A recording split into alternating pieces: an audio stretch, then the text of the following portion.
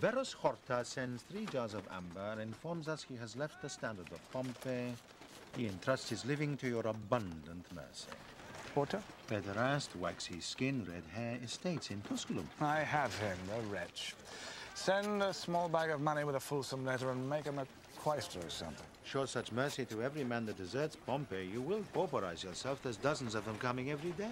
Judicious use of mercy is worth 10,000 men, and if my last coin buys me a throne, it's a fair price. A throne? Poetic license. What else? Atia invites you to dinner tonight.